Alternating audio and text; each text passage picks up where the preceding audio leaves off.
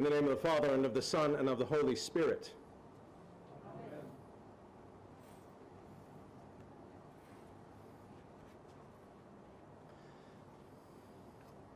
I have to confess to you all that when I hear St. Paul talking about having the same mind in us that was in Christ in his letter to the Philippians in chapter 2, I cannot help but think of the movie Young Frankenstein by Mel Brooks. And that whole series of scenes where Igor is sent to go procure a brain, and he gets the brain of the person named Abby Normal. I can't help it. Maybe it has something to do with the way I feel about Paul, which is very mixed.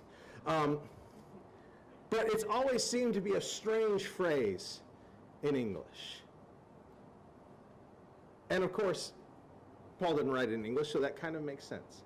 But this idea of having the same mind, of having the same idea,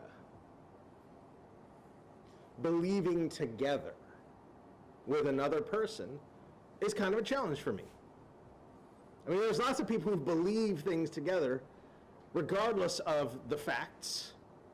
There's lots of people who believe the earth is flat, still, even today, with photos from space.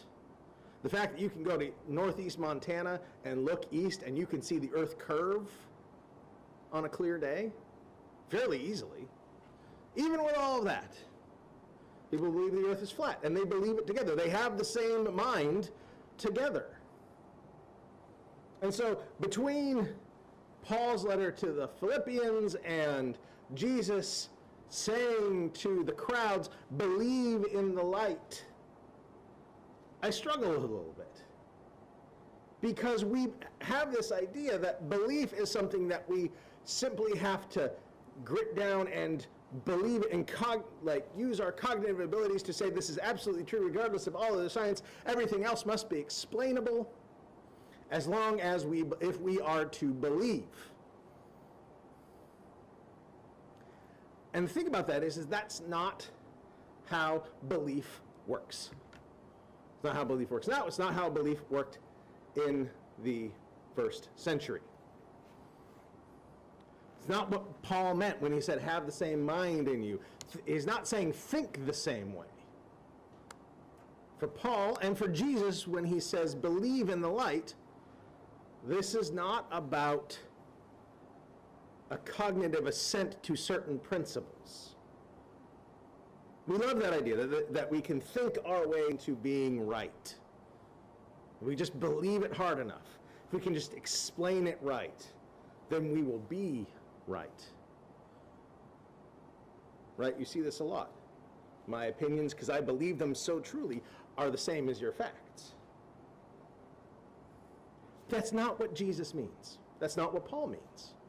What they mean, what Jesus means, if you look a little bit above that line in today's gospel, believe in the light, Jesus uses a different metaphor, walk in the light.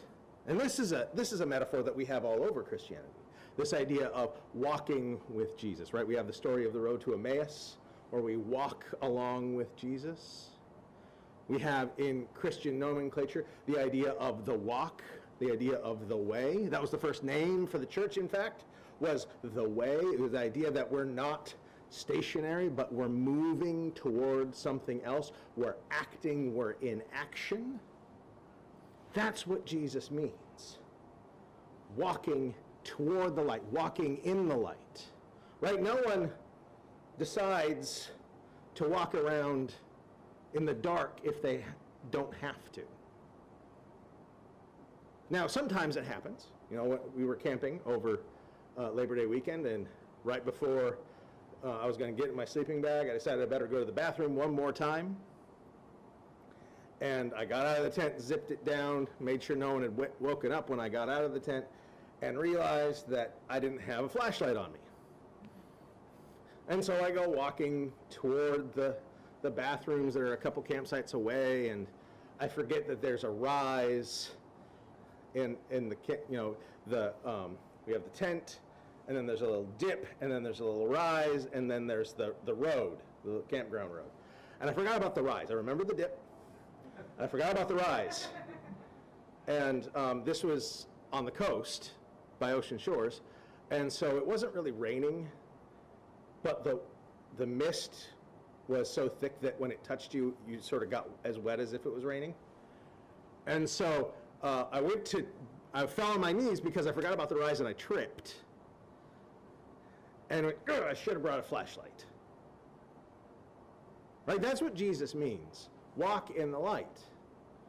Walk in such a way. Do your actions in such a way that you can see what you are doing and be known by God. Orient yourselves toward the light. Right? People who walk with a flashlight, they walk right in the beam. Right? You don't shine the flashlight over here as you're walking this way. It won't work. Walk in the light, Jesus says. Orient yourselves to do actions that stay within the light. Orient yourselves to do actions that look like Jesus, Paul tells us. And what does Jesus do? What does walking in the light look like for Paul? It looks like having the same humility that Jesus had, to reject comfort and complacency. Right? Jesus didn't have to come down to earth, become human, live, be tortured, die a horrible death on the cross, and then wait for a couple days to be resurrected. Like, none of that was required of Jesus. Jesus chose that. That was a choice. So that the transformation of all creation and the reconciliation of all creation with God could begin. Jesus chose to do that. Over and over again. That's the whole point of those temptation stories at the beginning of Jesus' ministry. Do you really want to do this?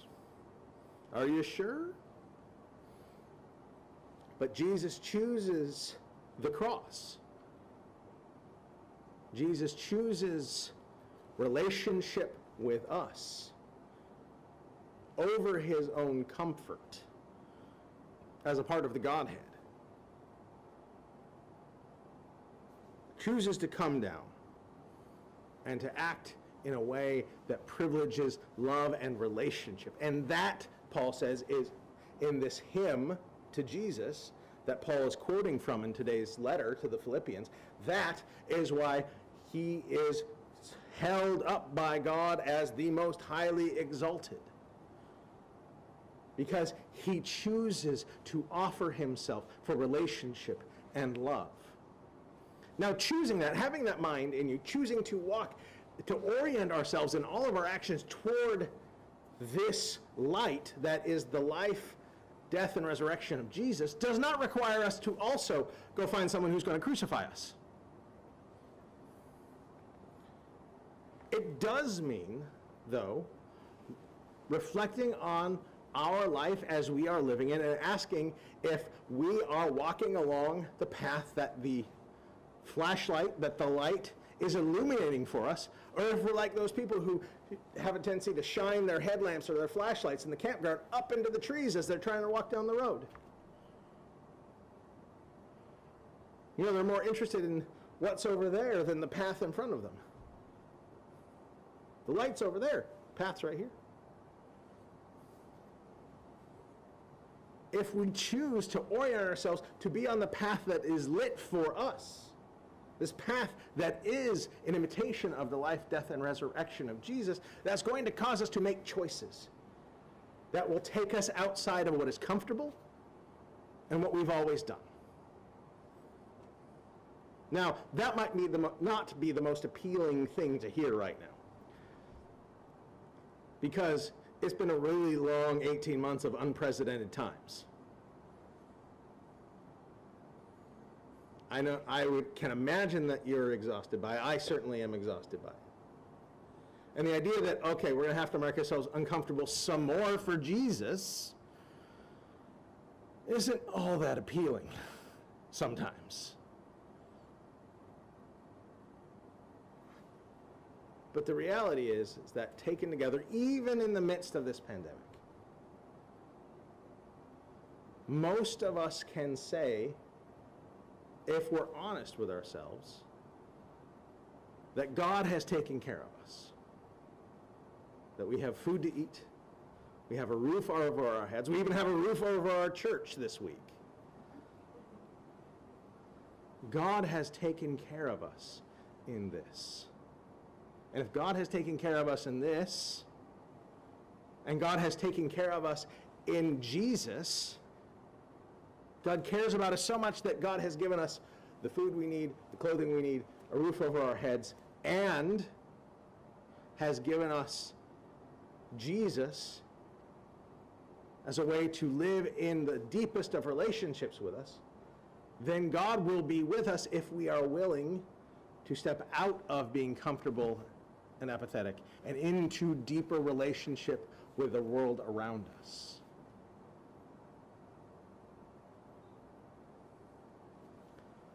I was talking to someone who I have known for a while who goes to church in another part of the country. And they were frustrated by their pastor. They said, she just doesn't seem to be engaged with us in the way that I really want. I'm tempted to write her a letter. And I said, well, you know, it's none of my business.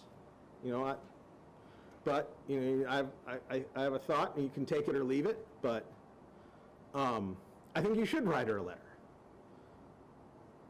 You want me to what? She said. I thought you were going to talk me down. No, I said. No. You definitely should write her a letter. I think that's absolutely the right thing to do.